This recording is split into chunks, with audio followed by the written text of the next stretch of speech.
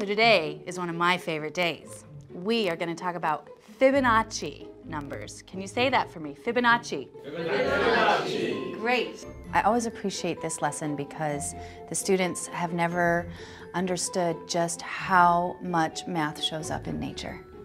And today's the day that they get to find that math truly is all around them.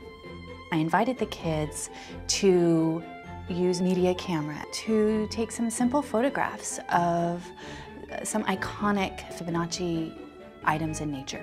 While the students were finishing up, I introduced the idea to them that there were more examples to be found in our very bodies. Vinay, what do you think? In our DNA. On your fingerprints. They took pictures of each other and then used the Art Rage to draw out the spiral as they saw it. I can honestly say there's a direct ratio between more technology in my classroom and a higher level of active engagement in my students.